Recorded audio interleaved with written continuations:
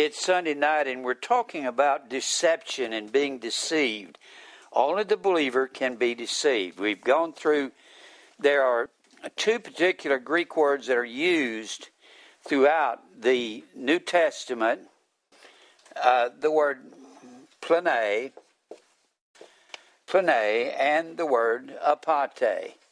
These words, when they're used, they mean deceive. And of course, those of you that are watching, you haven't seen this before, I'm talking about the original Greek text. That's what the New Testament was written in. It was not written in English, so it wasn't any English 2,000 years ago. So plane, that word plane means fraudulent or straying away from orthodoxy. Orthodoxy is what is upright thinking. Ortho means straight, and doxy means doxa or dokin means upright. What is right thinking? It means to stray from thinking right or understanding, thinking correctly, and we've been talking about that, thinking correctly.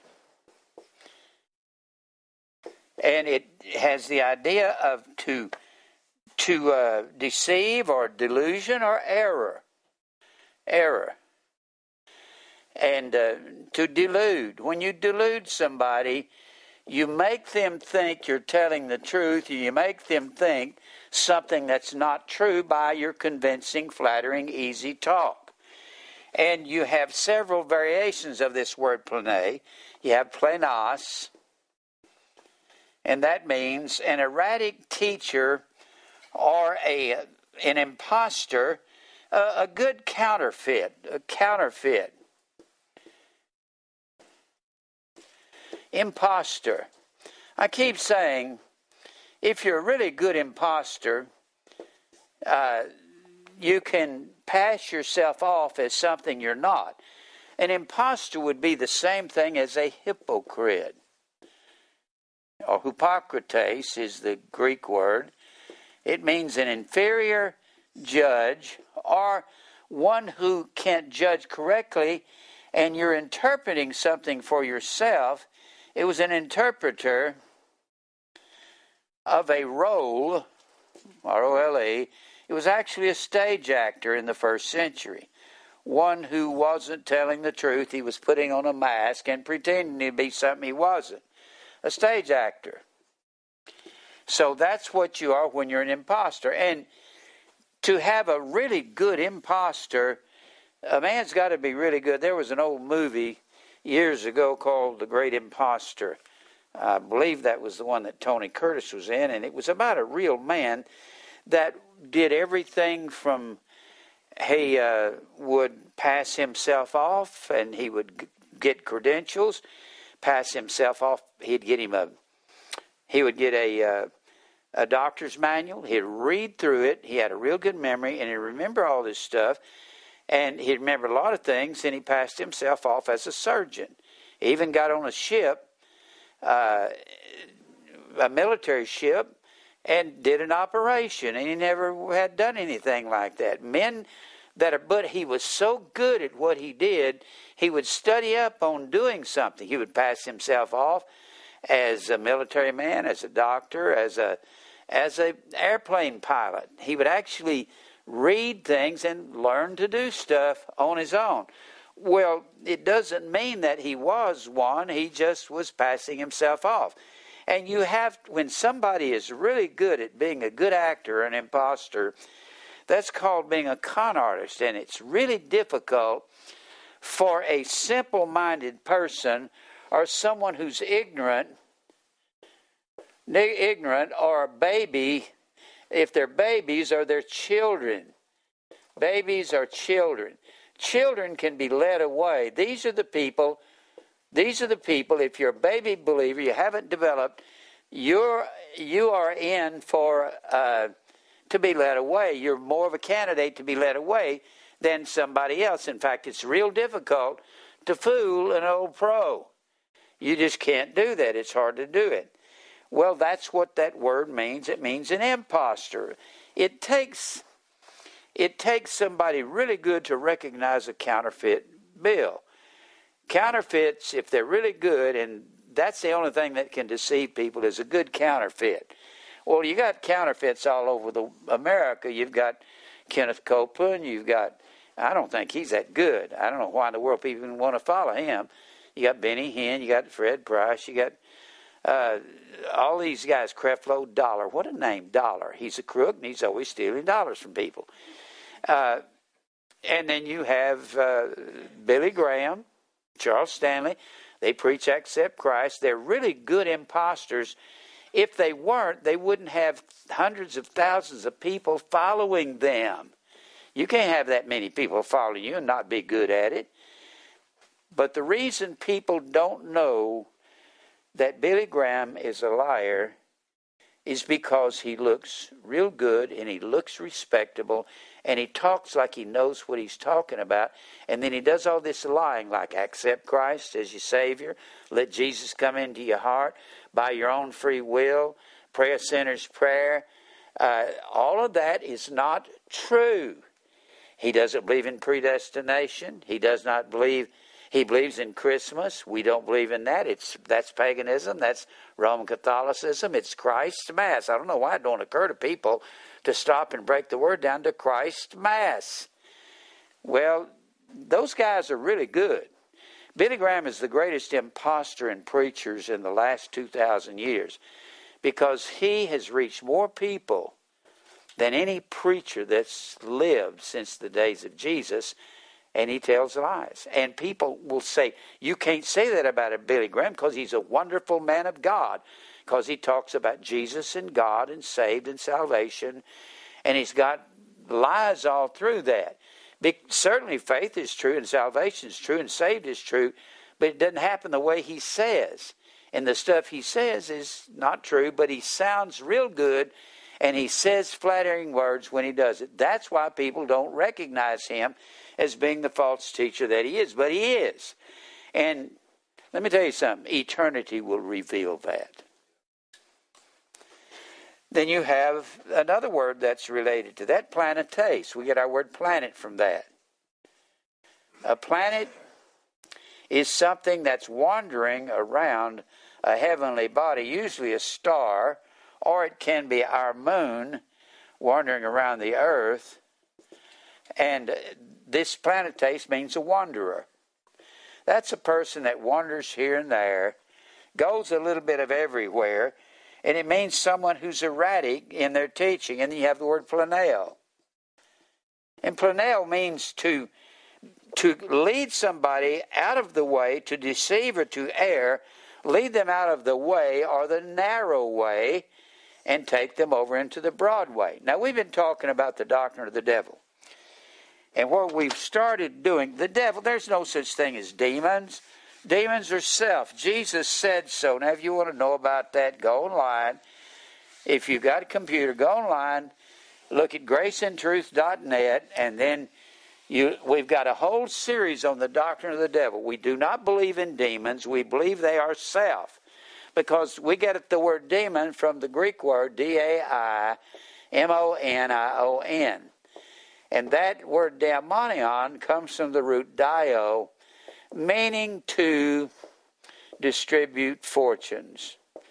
And I keep saying this, that the love of money is the root of all evil.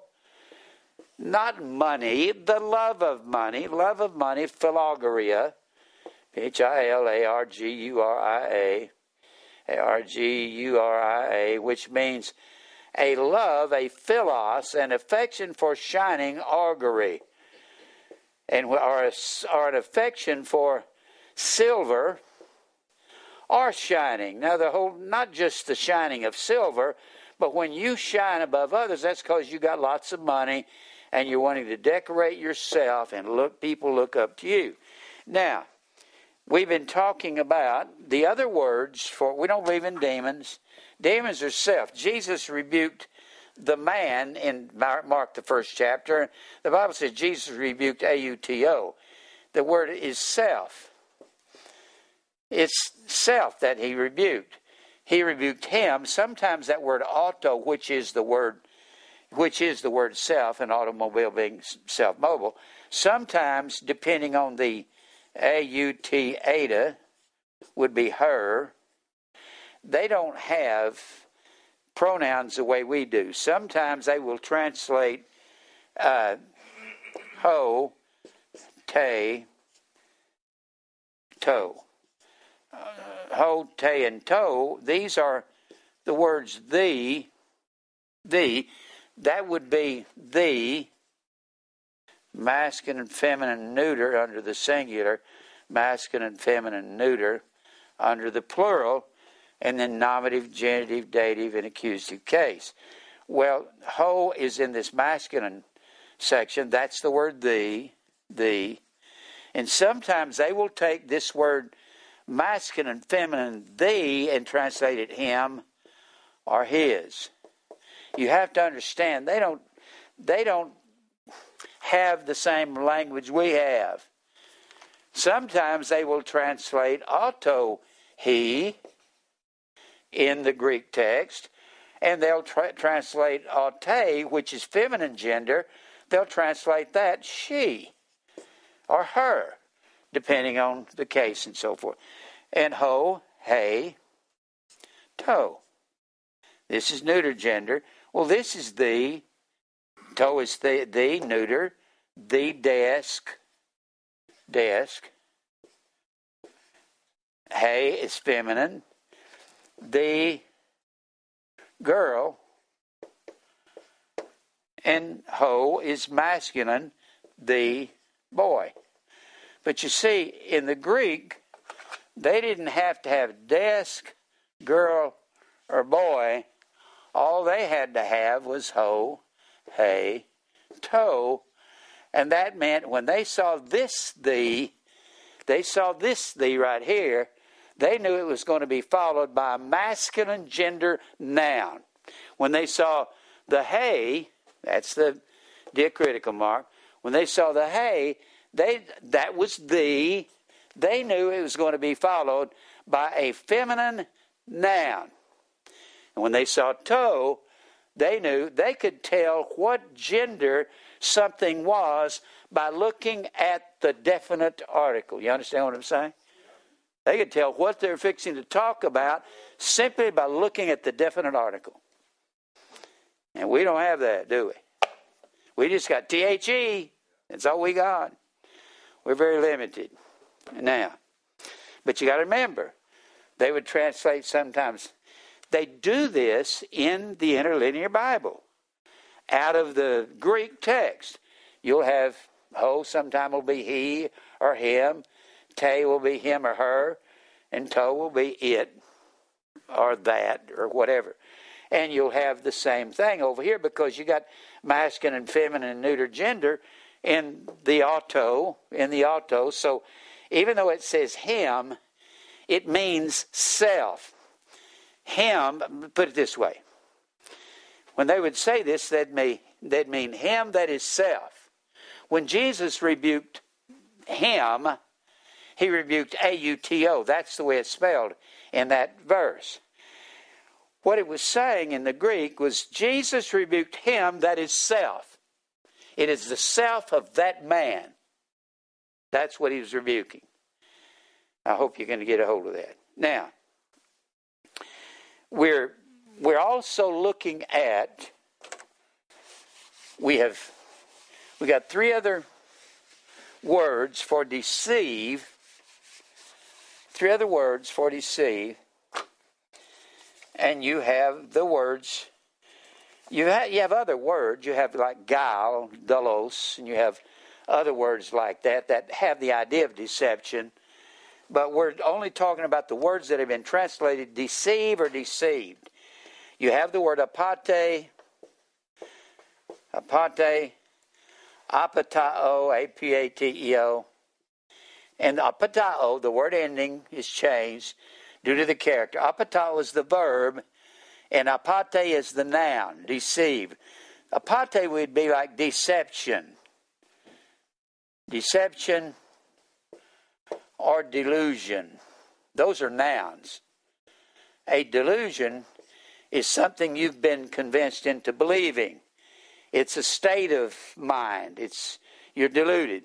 But apatao is the verb, and that would be a word meaning to cheat, to delude, or deceive. So this is the verb. And then you have exapatao. Now what we've done, this means to deceive completely. To deceive completely. Ex. And we've already gone through apatao, and we've already gone through this. So I'm gonna do this. We've already gone through in previous weeks on this one, of the verb. Now we're looking at the noun apate. And we've gone through, and we've taken ourselves over to, we're talking about what is it that leads people away into sin?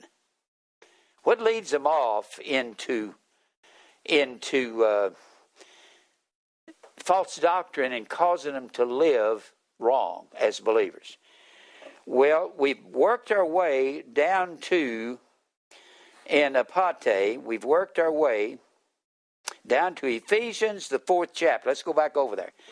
It's hard for me to get through the 4th chapter of Ephesians because it is truly a false doctrine chapter.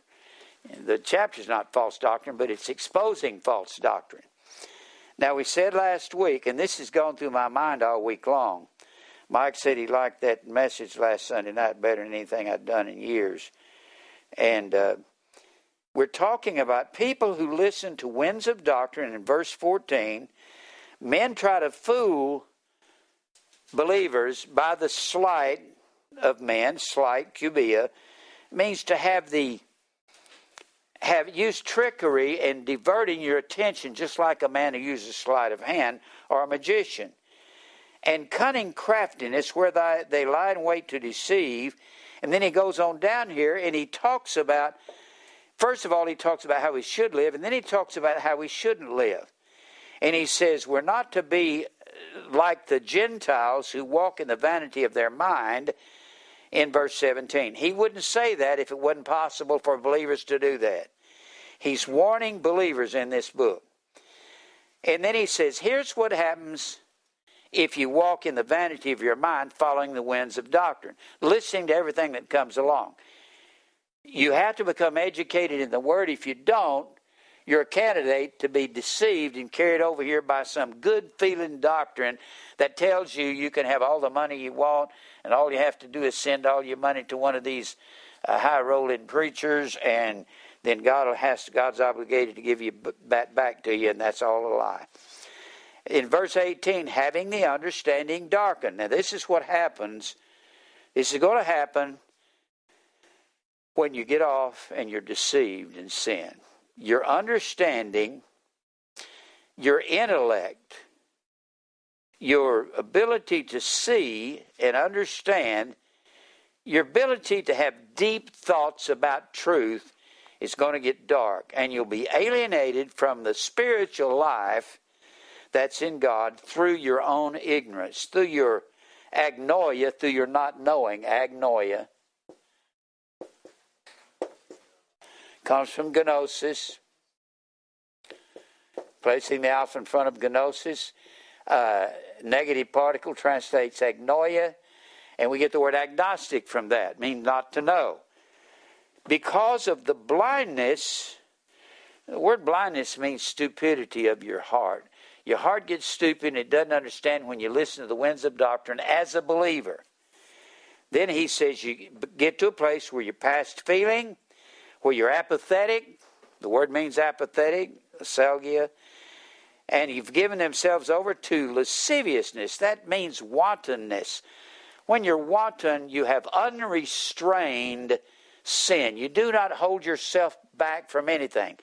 If a believer listens to false doctrine because it feels good, he'll end up in unrestrained sin. If you'll notice, these big superstar mega preachers, they all have sex problems.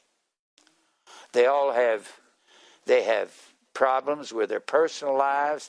A lot of them have drinking problems. A lot of them have drug problems. Paul Crouch had sexual problems. He was messing around homosexually with some of the people, and they paid off this one guy $400 and something thousand to keep his mouth shut, and he didn't. And that's why Paul Crouch's son left the ministry up there, was because his father was, I don't call it a ministry, but it's all false doctrine, but that's why he left, because his father was messing with some men up there. Of course, Paul Crouch just died, and I don't believe he went to heaven. I believe he went to hell. Then he says you'll get involved in all kinds of wanton, unrestrained sexual living, drug living, drinking living, doing all kinds of debaucherous things, and all uncleanness with greediness. But you have not so learned Christ, if so be that ye have heard him and have been taught by him, as the truth is in Jesus. Well, I went too far. I need to... No, wait a minute. It's in the next verse. And so be that ye have heard him and have been taught by him, as the truth is in Jesus, that you put off concerning the former conversation.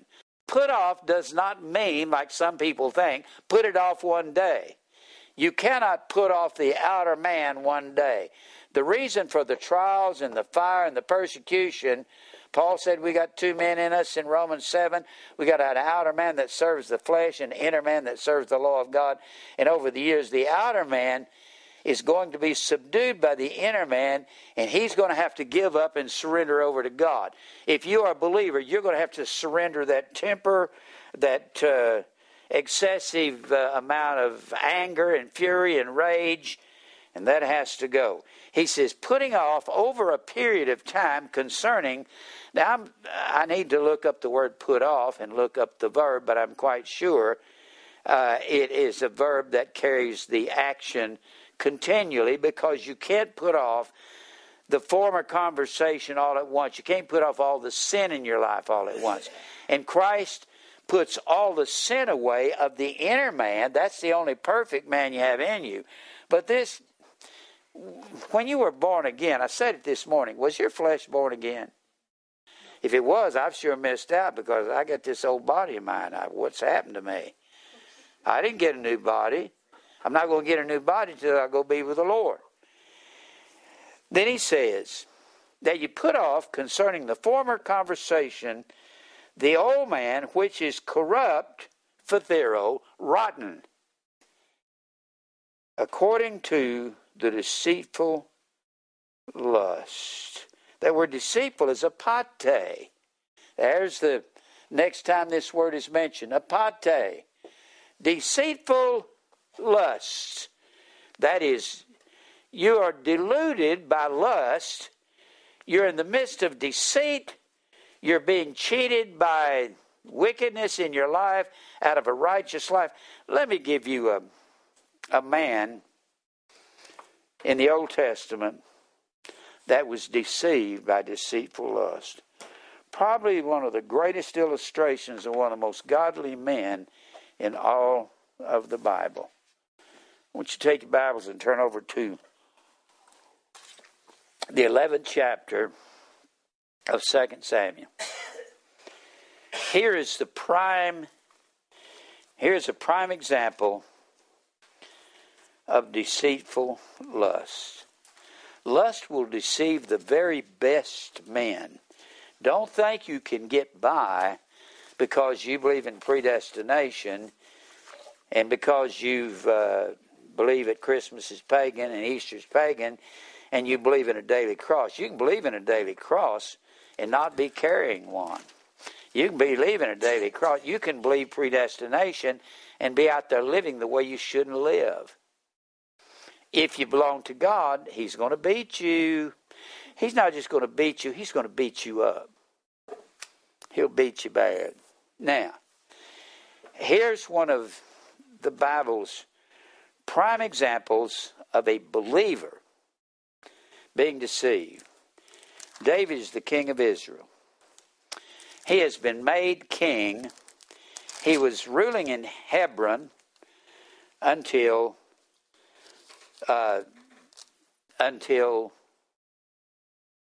the ruler of northern Israel, which was Abner, Saul's commanding general.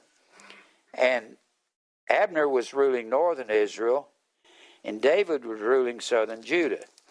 And then all of Israel came together in the 5th chapter, and they all came and brought David tribute, and David was bowing to God and doing all the things he was supposed to do. He was a righteous man. He was a man after God's own heart. And if there's an example of deceitful lust, when you think that you cannot be deceived because you're such a good Christian, you're wrong. There's things, if we open our minds to, we will become very deceived. Now, probably one of the best examples is David and Bathsheba. David was a godly, righteous king. God set him up in the kingdom in the 16th chapter of 1 Samuel. And he wasn't king among the eyes of the people. Saul was king among the eyes of the people. But God had Samuel come down and anoint David king. And Saul stayed king all the way through the end of the book of 1 Samuel, through that 30th chapter. He was king of Israel. But when you get into the 2nd Samuel, David is king of southern Israel in Hebron in the 2nd chapter. And then when you get to the 5th chapter, all of Israel accepts him, and all the kings from all around the world are coming to Israel to pay David homage. And God is blessing his life. God delivered him from Saul's hand when Saul wanted to kill him. And here David is, a wonderful, godly, righteous man whom God loved. And this is his story about deception, about being deceived by lust. Verse 1, chapter 11, 2 Samuel. It came to pass, after the year was expired, at the time when kings go forth to battle, that David sent Joab, his nephew, who was his commanding general.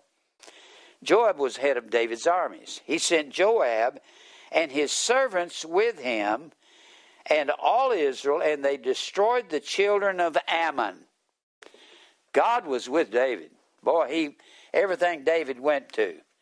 If this was the Mediterranean Sea, and here's Egypt down here, and here's Israel, this is Jordan right here. Well, northern Jordan, what we call Jordan today, was the land of Ammon, and southern Jordan was the land of Moab. These were the two sons of Lot's two daughters when they incestually had a relationship with Lot, supposing that perhaps the seed would come out of them to have a son to be the Messiah. So, David sent Joab and his servants with him and all of Israel, and they destroyed the children of Ammon and besieged Rabbah, but David tarried still at Jerusalem. God was really blessing David. And it came to pass in the evening, or at evening tide, about the time the sun's about to go down, that David arose from off his bed and walked upon the roof of the king's house. He walked out of his bedchamber and walked out on the roof of the king's house, and from the roof he saw a woman washing herself. She was perhaps on the roof of her house. The roofs are all flat. They had staircases that went up there. They would go up there for the air and the fresh air and the breeze in the evening. And the woman was very beautiful to look upon. Bathsheba was drop dead gorgeous. That's what tempted David. Now, David had many wives. He didn't need her. And David sent and inquired after the woman. The first thing he does, he says, "Who is that?" And one said, "Is not this Bathsheba, the daughter of Eliam, the wife of Uriah the Hittite?" Oh, that's who that is. David was looking at her at a distance, but he knew who she was. He had to know who she was, because if you look over here at the 23rd chapter, David is numbering the mighty men in his army in the 23rd chapter. The book ends in the 24th chapter, and then Solomon becomes the king in the next book. David is in his old age here in the 23rd chapter of 2 Samuel. Daniel knew this woman. He didn't know her from afar, but he said, "Who is that?" One said, "This is Bathsheba." He said, "Oh, I know her." He had to know her. Let me show you why. David is naming all his mighty men through this 23rd chapter of 2 Samuel. And he speaks of these people in the 34th verse of the 23rd chapter. Here's some of his great men.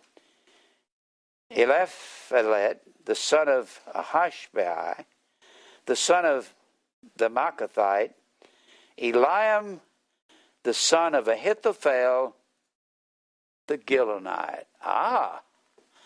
Eliam, who is the father of Bathsheba. Eliam is Ahithophel's son, and Bathsheba is Ahithophel's granddaughter. Well, who in the world is Ahithophel? Well, if you go over to 2 Samuel 15. Go to 2 Samuel 15. 15 in verse 12. Now Absalom is trying to overthrow his father, who is David.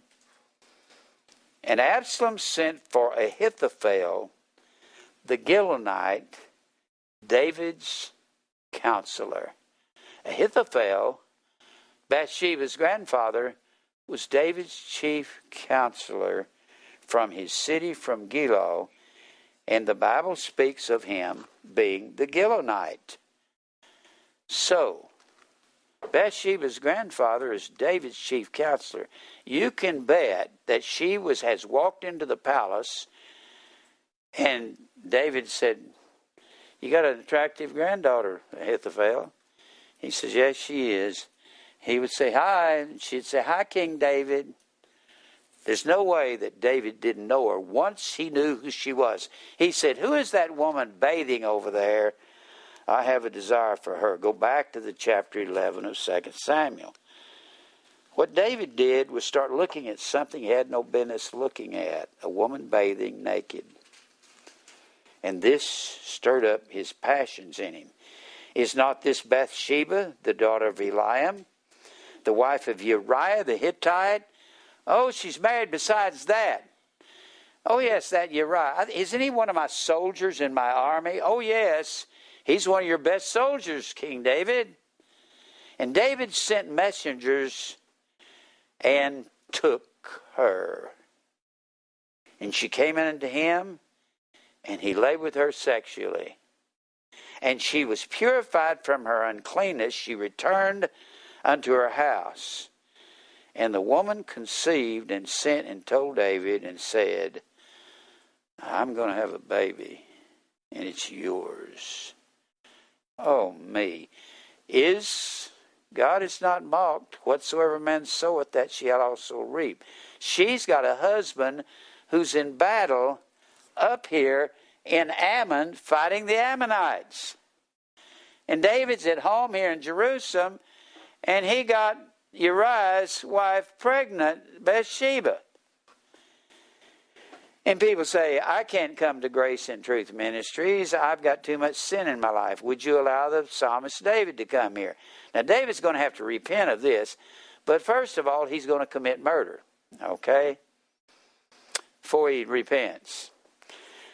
This is what was that he said over there in Ephesians, the 4th chapter?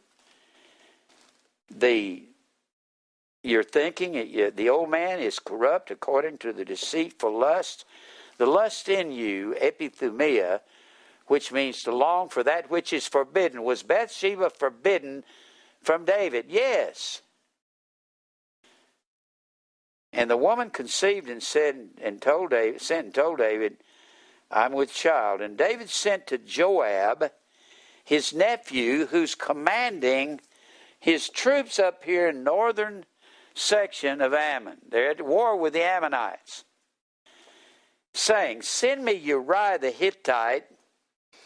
And Joab sent Uriah to David. So Joab tells Uriah up there in battle, he says, you go back to David, he's got some particular message for you.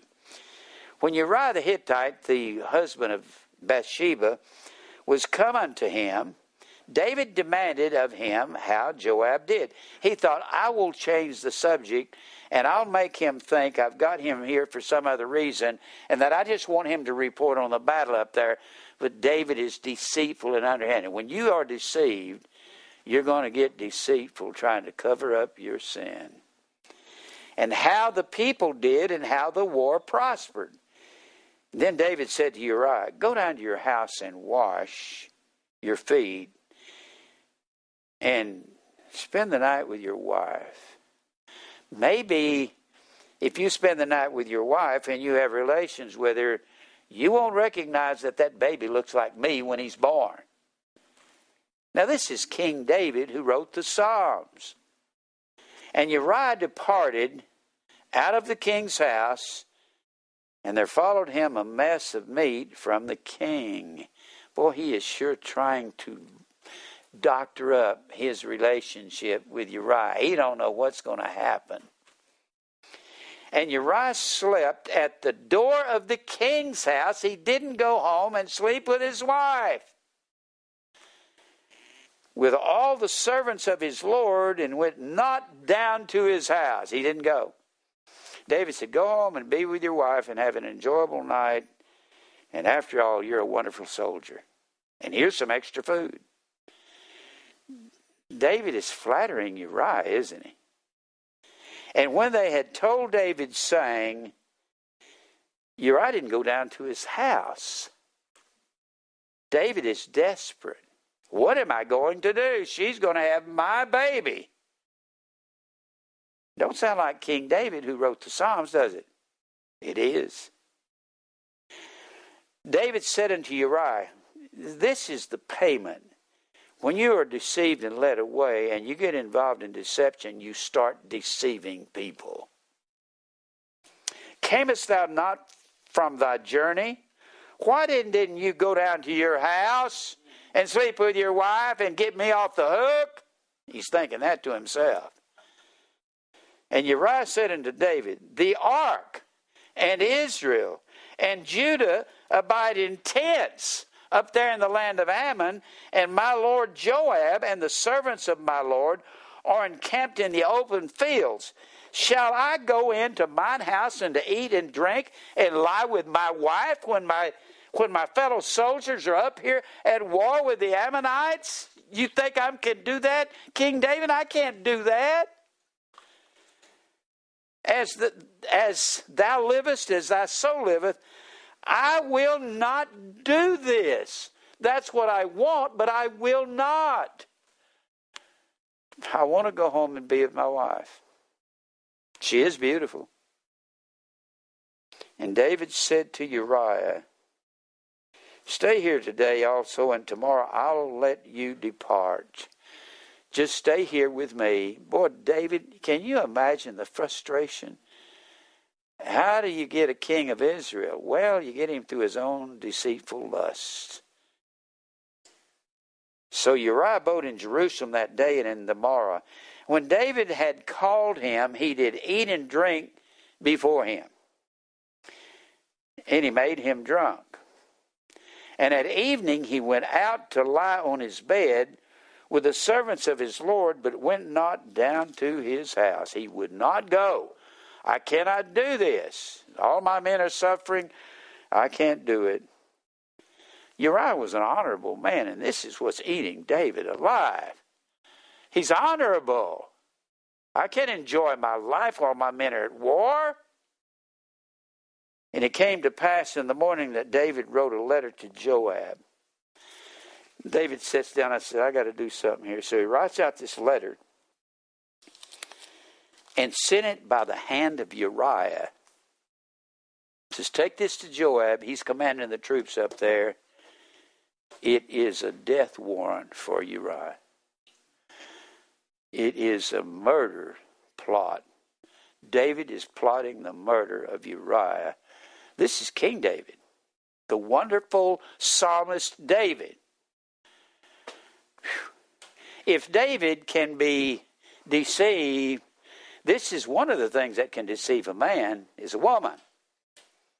Women are beautiful and curvy, and men look like sticks. I don't understand homosexuals. Men look like sticks to me. Don't they, Dwayne? I mean, I don't know what a woman loves about a man with a stick.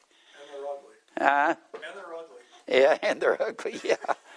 I cannot imagine kissing on a man. Good grief. That's disgusting. Just soon go out and kiss on a pig or something. Good night. All right. Now, where was I? All right. And he wrote the letter saying, now this is a letter written to Joab, David's commander, who's up here in northern Ammon. David's down here in Jerusalem. He's called for Uriah, brought him down to Jerusalem, and he's going to send Uriah with a letter back to Joab, his commander. He says, here's what I want you to do with Uriah. He wrote a letter saying, set ye Uriah in the forefront of the hottest battle and retire from him. Withdraw from him so he's alone with the enemy, that he may be smitten and die. David is not any different in this place here than some mafia mob head putting a contract, because David was the head, wasn't he? He was the king. Then putting a contract on a hit in a mob. David was doing the same thing, wasn't he? And it came to pass, when Joab observed the city, that he assigned Uriah unto a place where he knew that valiant men were. Valiant is the word kail. It means virtuous men. It's that same word that's used for wealth. I don't need to get into that. That'd be the spiritual wealth. And the men of the city went out and fought with Joab, and there fell some of the people of the servants of David, and Uriah the Hittite died in that battle, and David set him up to die. David had Uriah killed. Then Joab sent and told David all the things concerning the war, and charged the messengers, saying, when thou hast made an end of telling the matter of war unto David the king, and if so be that the king's wrath arise, and he say unto thee, wherefore approached ye so nigh unto the city when ye did fight? Knew ye not that they would shoot from the wall? Who smote Abimelech, the son of Jerubbesheth? Did not a woman cast a piece of millstone upon him from the wall, that he died in Thebez? Why went ye up nigh unto the wall? Then say thou, thy servant Uriah the Hittite is dead also. So David is chastising them for going up too close to the wall of the enemy, and he's the one that sent them there. See, he's trying to sound like he is innocent. He's trying to divert the attention. You know what he's doing? We're talking about a wonderful man of God and how far away you can get away from God as a believer. Absolute power corrupt. Through lust. Well, what corrupted him was deceitful lust. Remember, idolatry, idolatria, means to serve what you see, and David was looking at the wrong thing. So the messenger went and came and showed David all that Joab had sent him for. And the messenger said unto David, surely the men prevailed against us, and came out unto us in the field, and we were upon them even unto the entering of the gate. And the shooters shot from the wall upon thy servants, and some of the king's servants be dead, and thy servant Uriah the Hittite is dead also. Well, David knew that was going to happen. He didn't even have to be informed of that.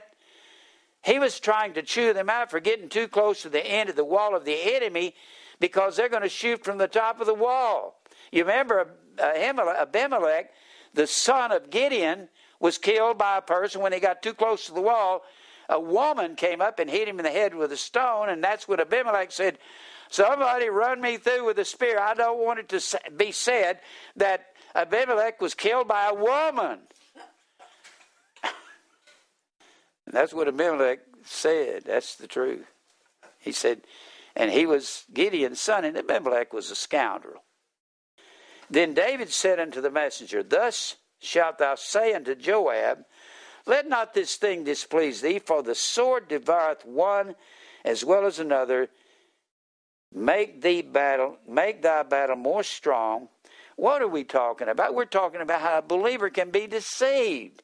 And there is payment for falling into deception to every believer. One as well as another, make thy battle more strong against the city and overthrow it, and encourage thou him. And when the wife of Uriah, who is who? Bathsheba, this beautiful knockout woman, heard that Uriah, her husband, was dead, she mourned for her husband. And when the mourning was over with, when she quit mourning, David sent and fetched her to his house. She's going to have a son. Now, the one she's going to have is going to die. Let me show you something here. Go to Galatians, the 6th chapter. We're going to come right back to this place. Galatians, the 6th chapter. This verse isn't just for unbelievers. This is for everybody. Galatians 6, verse 7. Be not deceived. Be not deceived. Don't be led away into deception. God is not mocked. God is not mocked. For whatsoever man soweth, that shall he also reap. Moses chose to endure the affliction with the people of God rather than to enjoy the pleasures of sin for a season. David, at one point, after he's going to have Uriah murdered, commit adultery with his wife, he's going to take his wife into his house. What amazes me, God works all things after the counsel of his own will. Now, the baby she has is going to die while it's a baby. As soon as it's born, it gets real sick and it's going to die. But David's going to have a son later on by Bathsheba, and his name is Solomon. And Solomon will build the temple of God. And now here's what really, when you're talking about the sovereignty of God, I can't get this off. When you're talking about the sovereignty of God, Solomon is going to build the temple. His mother is Bathsheba. Do you think that God set up Solomon to build the temple of God starting in that 6th chapter of 1 Kings all the way through the 9th chapter? Do you think that temple was planned before the foundation of the world? Do you think it was planned for Solomon to build it? Well, Solomon's mother was Bathsheba. You think that somehow this was all in the sovereign will of God for David to commit this murder and adultery? Does God approve of murder and adultery? No.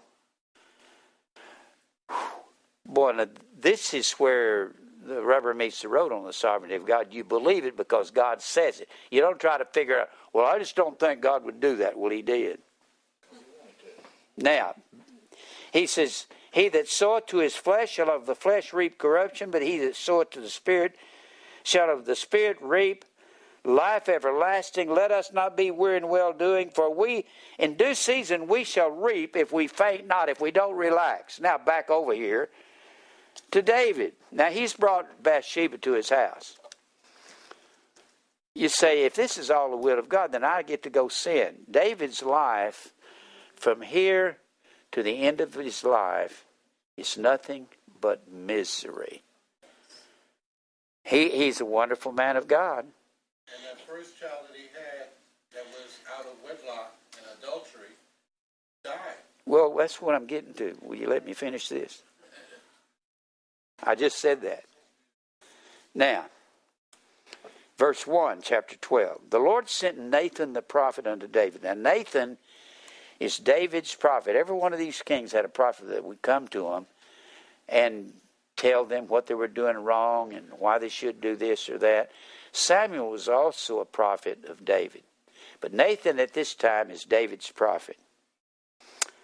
The Lord sent Nathan unto David, and he came unto him and said unto him, David, I've got to tell you a story. Standing in the court of the king, there were two men in one city. The one was rich and the other one was poor. Now this is the prophet standing in David's court. Just picture this. The rich man had exceeding many flocks and herds, but the poor man had nothing save one little ewe lamb, which he had bought and nourished up. And this one little ewe lamb grew up together with him, and with his children he did eat of his own meat. It did eat of his own meat, and drank of his own cup, and lay in his bosom, and was unto him as a daughter. And there came a traveler unto the rich man, and he spared to take of his own flock. He wouldn't take of his own flock to kill one of his own sheep for this food for the stranger, and of his own herd to dress for the wayfaring man that was coming to him. But he took the poor man's lamb and dressed it for the man that was come to him. David got into a rage. David's anger was greatly kindled against the man that did this. And he said to David, As the Lord liveth, the man that hath done this thing, he shall surely die. And he shall restore the lamb fourfold, because he did this thing, because he had no pity on this man. Nathan said to David, Thou art the man.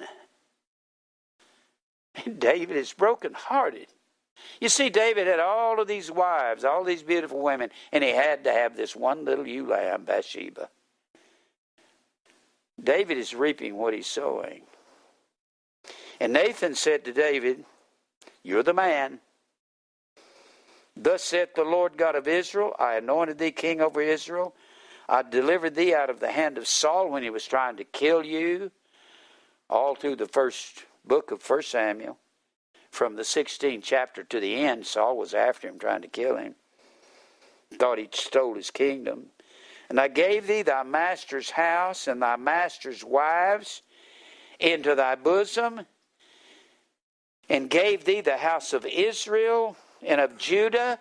I pulled the kingdom together into one nation for you, David. And if it had been too little, I would moreover have given unto thee such and such things. I would have given you everything, God says. Wherefore hast thou despised the commandment of the Lord to do evil in his sight? You killed Uriah the Hittite. You murdered him, King David. You murdered him with the sword as though you plunged it into his heart yourself. And you have taken his wife to be your wife. And you've slain him with the sword of the children of Ammon. You did the killing. It may have been the Ammonites that jumped on him, but you put him in the heat of battle and had the troops withdraw from him, so he had to die. Now therefore the sword shall never depart from thine house. You should underline that. You should highlight that in yellow. And you should underline that 3 or 4 times in red. The sword will never leave your house, David, and from this point, it never leaves his house. David is miserable the rest of his life. He's still God's king. God still loves him. And David is very, very repentant. The sword will never leave your house because thou hast despised me, hast taken the wife of Uriah the Hittite to be your wife. Thus saith the Lord, behold, I will raise up evil against thee out of your own house. And from this day forward, David has nothing but a hard time till the day he dies. And when he goes to Solomon and says, I go the way of all the earth, it's time to die, I have had enough. Solomon, I'm leaving all this in your hands. I'm going to leave Joab in your hands. I'm going to leave your older brother, Adonijah, in your hands. I'm going to leave Shemaiah. I'm getting out of here.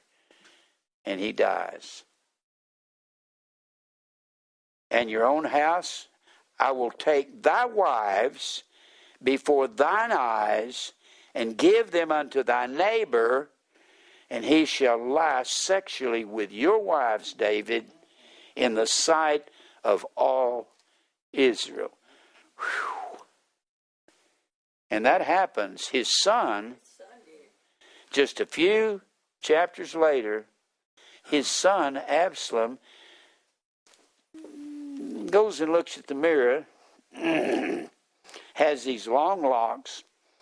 He says, you're a good-looking guy, and you're standing out here at the gate of the city and shaking heads with everybody. Everybody tells you how handsome you are and how beautiful you are. You need to be the king. Run your father out of town. And he does. And before he does, here's what Absalom does. Now, Ahithophel is David's chief counselor. Let me get a drink of water.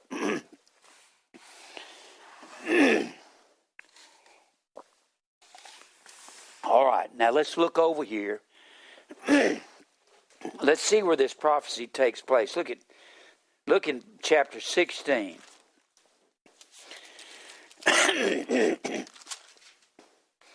This is excuse me.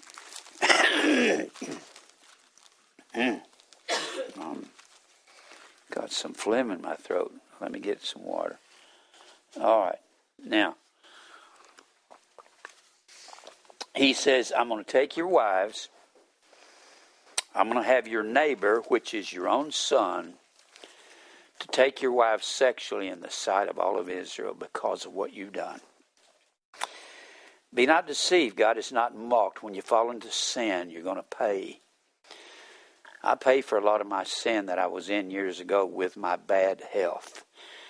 It's getting better, but that's because God has caused me to commit my life to Him. I won't ever be like I was when I was young, but I've gone through a lot of years of ill health. When you look at 2 Samuel 16, this is where Shemaiah, as David is leaving town, Shemaiah is throwing stones at him. We'll get to that later. In verse 20 of chapter 16 of 2 Samuel, verse 20, then said Absalom to Ahithophel, David's chief counselor. Now, in the meantime here, Ahithophel, who advised David, Ahithophel was one of David's closest friends. In fact, the 55th Psalm was written about Ahithophel. We'll look at that in a minute. And Ahithophel, then said Absalom to Ahithophel, give counsel among you what we shall do. He was a war counselor. He was a counselor for the economy of Israel. He was David's chief counselor. He's the man that David would go to. The president has an advisor. He has someone he trusts. If Ahithophel, he trusted more than anyone. And Ahithophel said unto Absalom, go in unto thy father's concubines, which he hath left, to keep the house, and all Israel shall hear that thou art abhorred of thy father, Then shall the hands of all that are with thee be strong. So they spread Absalom a tent upon the top of the house. And Absalom went in unto his father's concubines in the sight of all of Israel. You see, what David has sowed, he's reaping. And the counsel of Ahithophel, which he counseled in those days, was as if a man had inquired at the oracle of God. It was as though Ahithophel's counsel, he was a wise old man, and everyone listened to Ahithophel. So was all the counsel of Ahithophel, both with David and with his son Absalom, when his son is at war with him. We're talking about what happens when you get involved in deceitful lusts. This is one of the prime examples in all the Bible. One of the most righteous, godly men in all the Bible got involved in his lust, and he committed murder and adultery. If this can happen to David, you think it might happen to one of you or me along the way? The only way you're deceived is because you're not properly learned in the Word. Now let's go back over here to this 12th chapter. What happens to David to begin with? Well, the sword's never going to leave his house. The sword of God will not leave. Verse 12 of chapter 12 of 2 Samuel. For thou didst it in secretly. What you did, David, this is Nathan still talking to him. What you did secretly, but I will do this thing before all Israel and before the sun. And David said unto Nathan, I have sinned against the Lord. This ought to be underlined. David was completely repentant. In fact, the 51st Psalm is written about David's repentant heart concerning his affair with Bathsheba. I have sinned against the Lord. He didn't say it was her fault. She shouldn't have been out there bathing naked. It's not what he was saying. He said, I have sinned. Well, she's part of this. No. If you're repentant, you will take the total blame. It matters not if someone else is part of that. You will take all the blame. And Nathan said unto David, the Lord also shall put away thy sin. You're not going to die because you're repentant, David. Howbeit, because by this deed thou hast given great occasion to the enemies of the Lord to blaspheme, the child that Bathsheba is carrying and is born unto thee is going to die. I'm going to see to it. And Nathan departed unto the house, and the Lord struck the child. The Lord struck the child. People say, well, God wouldn't hurt anybody. God struck this child with a deathly illness. The Lord struck the child that Uriah's wife bare unto David. Notice it keeps talking about her and calls her Uriah's wife. And it was very sick. And David therefore besought God for the child. And David fasted and went in and lay all night upon the earth, just mourning over the sick child. And the elders of the house arose and went to him to raise him up from the earth. But he would not, neither did he eat bread with him. He didn't want to eat. Whenever you're going through a mourning process, you're just not hungry. And it came to pass on the 7th day that this child that Bathsheba had born died. And the servants of David were afraid to go tell him that the child was dead. For they said, behold, while the child was yet alive, we spake unto David. He would not hearken unto our voice. How will he then vex himself if we tell him the child is dead? But when David saw that his servants whispered, David perceived that the child was dead. He knew they were dead because they're over here on the side of the big hallway, or the big canopy of marble in the temple, or in the David's castle or palace. Therefore David said unto his servants, is the child dead? And they said, he is dead. Then David arose from the earth and washed and anointed himself and changed his apparel. and came into the house of the Lord and worshipped, then came to his own house, and when he required, they set bread before him, and he did eat. And said his servants unto him, What thing is this that thou hast done? Thou didst fast and weep for the child while it was alive, but when the child is dead, you stopped fasting, you stopped weeping, and you rose and ate bread. And David said, While the child was alive, I fasted and wept, for I said, Who can tell whether God will be gracious to me, and the child may live? But now he is dead, wherefore should I fast? Can I bring him back again? I shall go to him, but he shall not return to me. Now there's a baby that died. People try to put babies in hell. That's not true. The wages of sin is death. Everyone has to suffer for their own sin.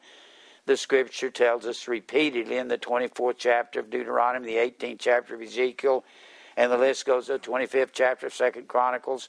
The Bible says you have to die for your own sin. Babies, unless a baby knows how to sin, they can't go to hell. It's not until they come to the knowing right and wrong, good and evil, that they go straight to evil, and the first sin that they commit is what condemns them to hell. Now what was it Nathan said? He said, just because David is all repentant doesn't mean that he's off the hook.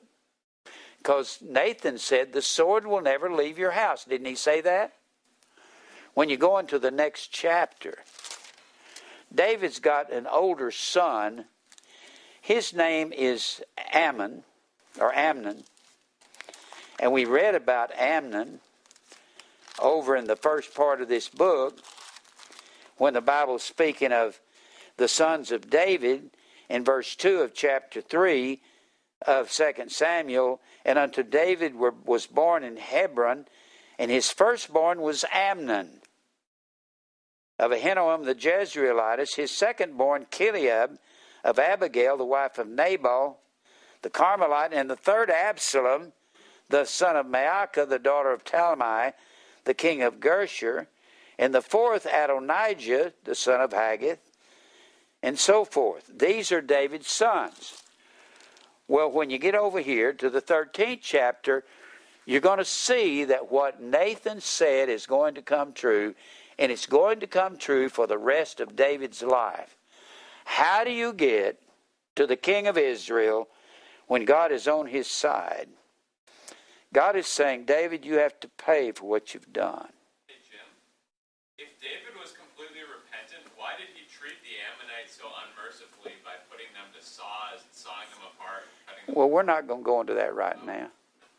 You're wanting to get into a whole different subject. David was repentant, but it's not a lack of repentance to kill the enemy, not with God. When God would tell David to do something, he would go in and slaughter, so did Saul. But that wasn't an evil thing to kill the enemy, not with God. Now, when you get into the 13th chapter, remember, Absalom and Amnon are David's sons. And it came to pass, after this, that Absalom, the son of David, had a fair sister, whose name was Tamar. And Amnon, the son of David, loved Tamar. But Tamar was Absalom's full sister. Wasn't Amnon's full sister, but was Absalom's. And Amnon loved her. And Amnon was so vexed that he felt sick for his sister. This is David's children. Tamar, for she was a virgin. And Amnon thought it hard for him to do anything unto her. So Amnon starts plotting. Maybe he learned some of this from his father, David. It sounds like, as you're going through here, that David is a sinner, but he's not. He's a righteous man. He is repentant. He said, I have sinned. You're not going to get rid of all sin when you repented, are you? David is a man. But as far as Bathsheba, he's completely repentant. Amnon had a friend whose name was Jonadab, the son of Shimeah, David's brother, and Jonadab was a very subtle man. And he said unto him, Why art thou, being the king's son, lean from day to day? Wilt thou not tell me? And Amnon said unto him, I love Tamar, my brother Absalom's sister. And Jonadab said unto him, Lay thee down on thy bed, make thyself sick, and he recruits someone to help him commit this sin. When you get deceived, you'll go out and recruit somebody to help you. Now, this is part of David's payment for what he's done, isn't it? Make thyself sick, and when thy father cometh to see thee, say unto him, I pray thee, let my sister Tamar come and give me meat and dress the meat in my sight, that I may see it and eat it at her hand. So Ammon lay down and made himself sick when the king was come to him. Amnon said unto the king, I pray thee, let Tamar my sister come and make me a couple of cakes in my sight, that I may eat at her hand. Now remember, we're talking about the sword not leaving the house of David. These are David's kids turning into rebellion, but this is the judgment of God upon David, isn't it? Whew. This gets real twisted in here. Then David sent home to Tamar, saying, Go now to thy brother Amnon's house and dress him meat. So Tamar went to her brother Amnon's house, thinking he was sick. And he was laid down, and she took flour and kneaded it and made cakes in his sight, and did bake the cakes.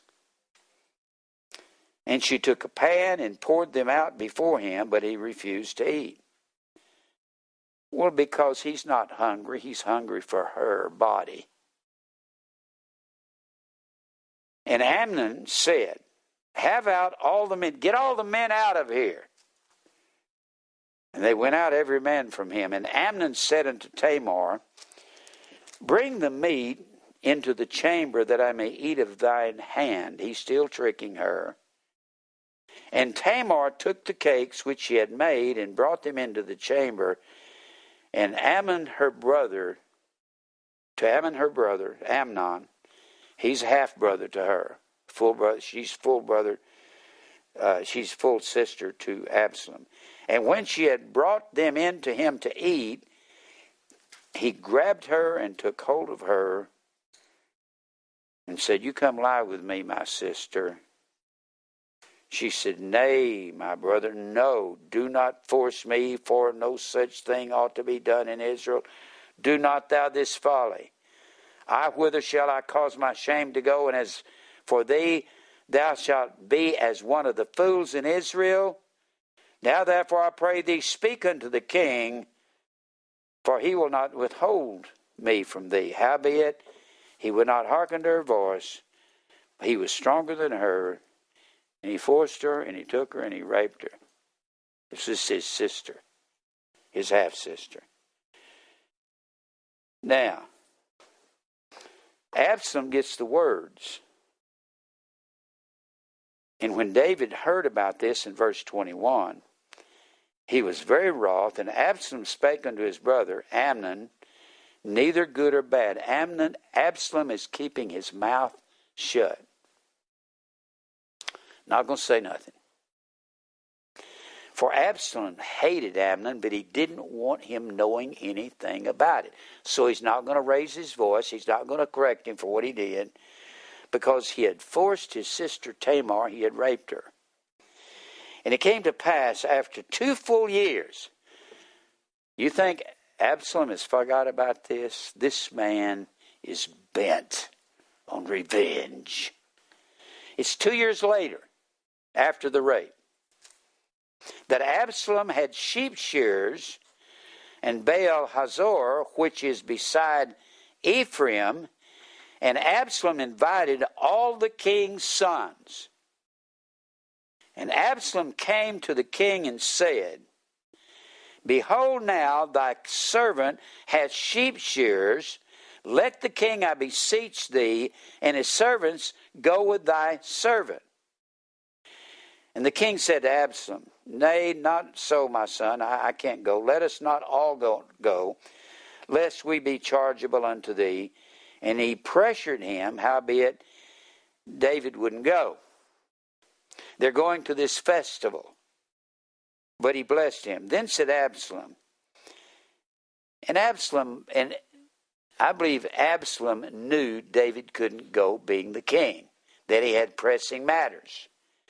So Absalom says to the king, I pray thee, father, let my brother Amnon go with us. He's setting it up, premeditated murder of his brother. You know what all this is about?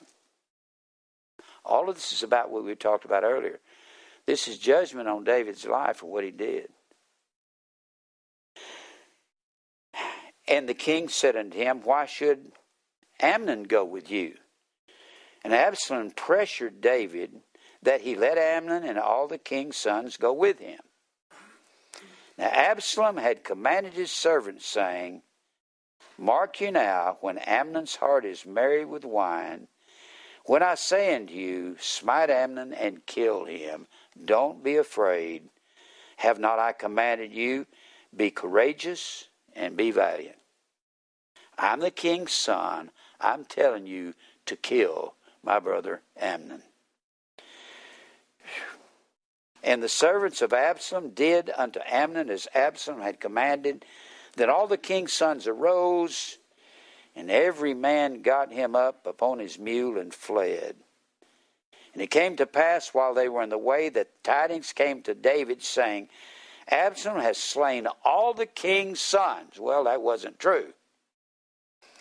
And there is not one of them left. Then the king arose and tore his garments and lay on the earth, and all his servants stood by with their clothes rent.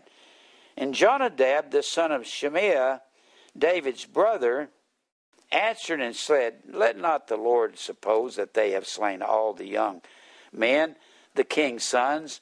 Ammon only is dead. This is revenge for what Ammon did to Tamar when he raped her. The sword never left David's house. He has a hard time the rest of his life. He was at such peace. When you read 2 Samuel, chapter 1, all the way through chapter 11, up to chapter 11, David was the king of Israel. Everything was peace and quiet in Israel. His enemies were subdued, and he got involved in deceitful lust. And that destroyed the rest of his peaceful life. Now, this is not the end of all of this. Amnon only is dead, for by the appointment of Absalom, this has been determined from the day that he forced his sister Tamar. Now, Absalom has to leave town. He flees in verse 37, went to Talmai, and he's hiding out from David because he's afraid that David's going to have him killed. But David loves Absalom. And then you get on up to the 16th chapter, and Absalom decides that he needs to be, actually up in this 15th chapter, Absalom stole the hearts of the men of Israel in verse 6, and he's out there at the edge of the city welcoming people and telling them how wonderful they are. And Absalom steals the hearts of the people in Israel. So from this point, Absalom tries to take over the kingdom. And he gets his army together. He runs his father out of town. His father flees north with his 3 super generals, Joab, Abishai, and Ittai the Gittite. And then Absalom is killed in that slaughter. And Joab, David's nephew, kills Absalom, David's son. And this is one family member after another raping and killing and destroying. And this is what happened to David's life.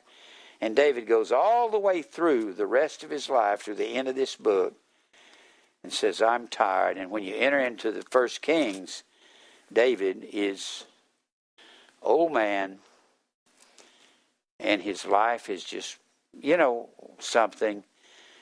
You're not going to accomplish all the great things you're going to. You'll just turn out to be an old man or old woman, and it's time to die.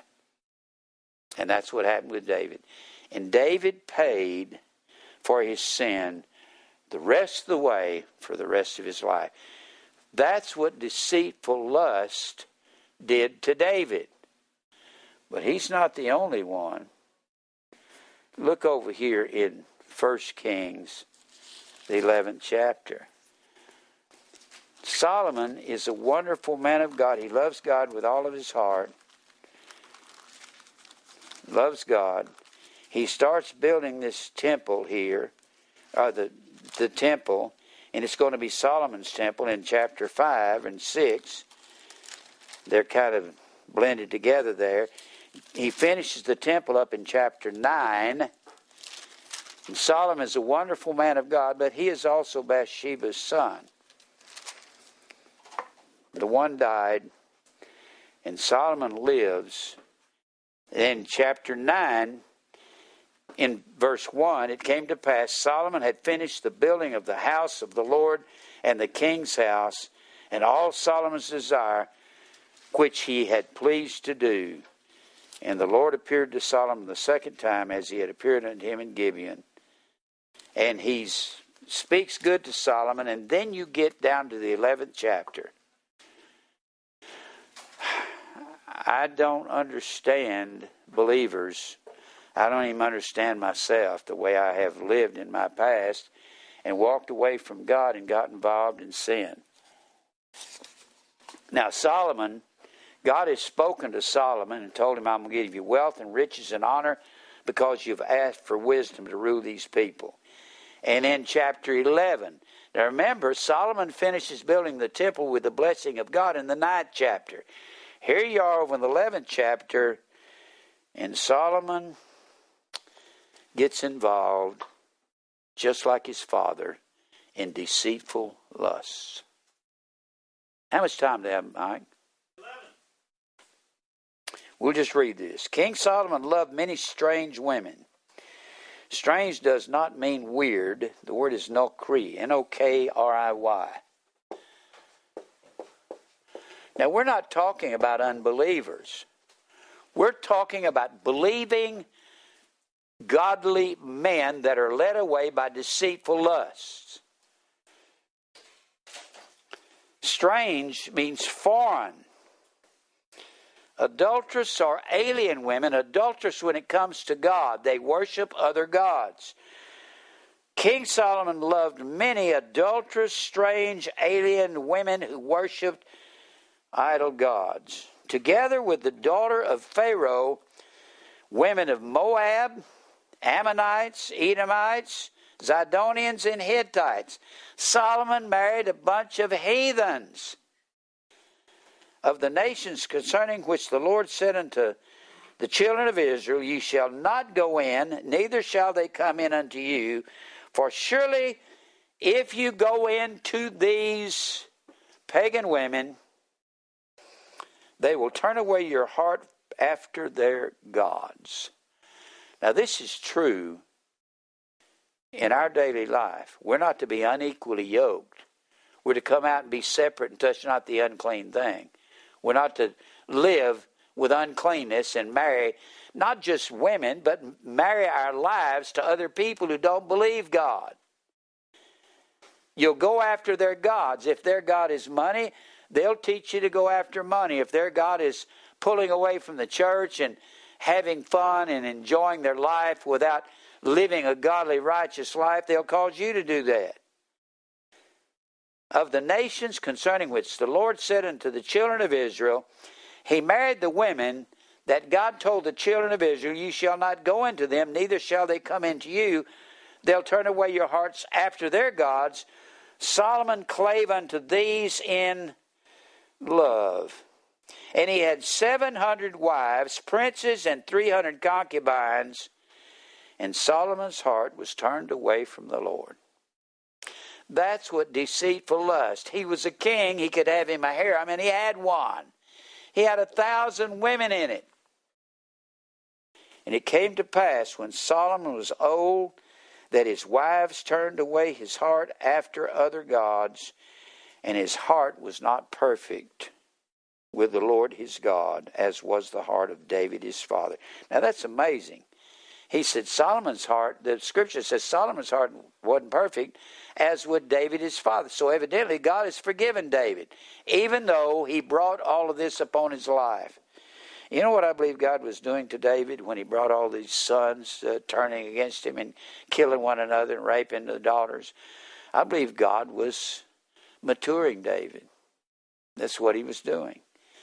For Solomon went after Ashtaroth, all the female deities, the goddess of the Zidonians, after Milcom, the abomination of the Ammonites, and Solomon did evil in the sight of the Lord and went not fully after the Lord because he liked all these good-looking women. As did David his father, he was deceived by deceitful lust. Then did Solomon build an high place for Shemash. That was the sun god of Moab, or the abomination of Moab, in the hill that is before Jerusalem, and for Molech, the abomination of the children of Ammon. And likewise did he for all his strange wives, which burn incense and sacrificed unto their gods. And the Lord was angry with Solomon because his heart was turned away from the Lord God of Israel, which had appeared unto him twice, and had commanded him concerning. Now God came and appeared. I believe that was Jesus pre-incarnate, came and spoke to Solomon in person. Abraham saw Jesus in the Old Testament. Jesus said so. Moses saw the backside of Jesus before he was called Jesus. Can you imagine Solomon talking to God personally and then doing this? We have the Word of God here that speaks to us, and yet men go out in America and do everything else after claiming to be godly Christians, and had commanded him concerning this thing that he should not go after other gods, but he kept not that which the Lord commanded. Therefore the Lord said unto Solomon, forasmuch as that this is done of thee, and thou hast not kept my covenant, my statutes, which I have commanded thee, I will surely rend the kingdom from thee and give it unto thy servant. And that's Rehoboam. And because of Solomon's deceitful lust, God splits the kingdom into two kingdoms. Splits into northern Israel and southern Judah.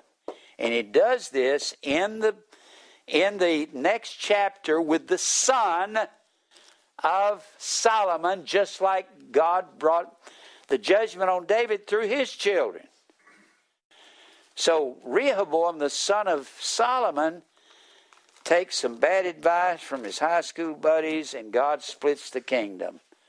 Splits it into northern Israel and southern Judah. And I have preached on northern Israel and southern Judah so many times, and we'll cover all that when we go through this book. I'm just about out of time. So, if you look over here in Nehemiah reminds the people of what Solomon did. It's amazing to me what men will do, and knowing that judgment will come as believers, and yet they continue to do it. Look here in Nehemiah.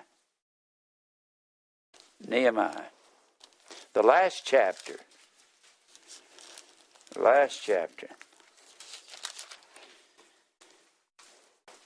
Verse 26. Did not Solomon, king of Israel, sin by these things? Well, he says in verse 25 that Nehemiah goes down to contend with the people because they're intermarrying with these pagan women. And in those days, in verse 23, in those days also saw I Jews that had married wives of Ashdod and of Ammon and of Moab, and their children spake half in the speech of Ashdod. This is the children of Israel and their children, and could not speak in the Jews' language, but according to the language of each people. all these children in Israel could do was speak in a pagan language. And the Bible was not even translated into pagan languages back then. Therefore, the children of Israel could not even hear the truth of God. And then he says in verse 26, well, it says in verse 25, I contended with them, I cursed them. This is what Nehemiah was doing. And smote certain of them, and plucked out their hair, and made them swear by God, saying, You shall not give your daughters unto their sons, nor take their daughters unto your sons, or for yourselves. Did not Solomon king of Israel sin by these things? Yet among many nations was there no king like Solomon, who was beloved of his God, and God made him king over all Israel. Nevertheless, even did outlandish women cause Solomon to sin with all of his brilliance and his wisdom. No man can handle temptation. No woman. Shall we then hearken unto you to do all this great evil, to transgress against our God in marrying strange wives? Can you marry your life to lies? There is reward. It's not a good reward. You're going to get due recompense for what you do. And he's talking about believers. Can you see that Solomon? There's one other man over in Judges 13, 14, 15, and 16, and he was deceived by deceitful lust. His name was Samson. Samson was a good man of God, and God was with him, God loved him, but he liked to chase pagan women. He wanted Delilah because she was good looking. And that woman was a witch. You have to understand that God rewards us all for what we do. And there is a deceitful lust. Am I out of time, Mike? 1 minute. How long? 1 minute. 1 minute. I'm going to come back. I wanted to go through Samson because if you look over there in the 13th chapter of Judges, 13th chapter, you'll see this. You can read through this yourself. Judges 13.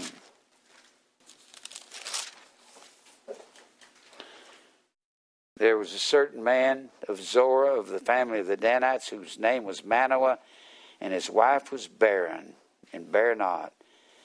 And the angel of the Lord comes to the woman and says, Behold, now thou art barren and bearest not, but thou shalt conceive and bear a son, and he'll not drink any wine, nor strong drink, nor eat any unclean thing. He was going to be a Nazarite from the womb, just like John the Baptist. And no razor will come upon his head, for the child shall be a Nazarite unto God from the womb. He shall begin to deliver Israel out of the hands of the Philistines.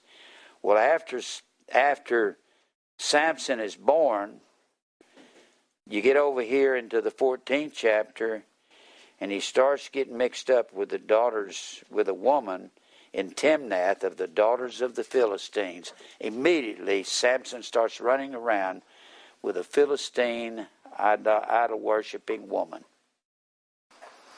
And Samson has to pay with his life. And these are all three godly, righteous men who got off in their sin. And people say believers can't get off in their sin. Well, you tell God that about David, about Solomon, and about Samson. I've run out of time. Let's pray. Father, thank you for truth. God, I pray for the church continually, Lord, that they'll mature, that they'll live in truth. They won't follow out here in the way and get involved in deceitful lusts, whether it's sexual or whether it's money or drugs. It's real easy, Lord, to fall into these things in this day and time. I pray for the flock. And I pray you'll mature the people. Let me say the words that'll cause them to realize there's payment for sinful living.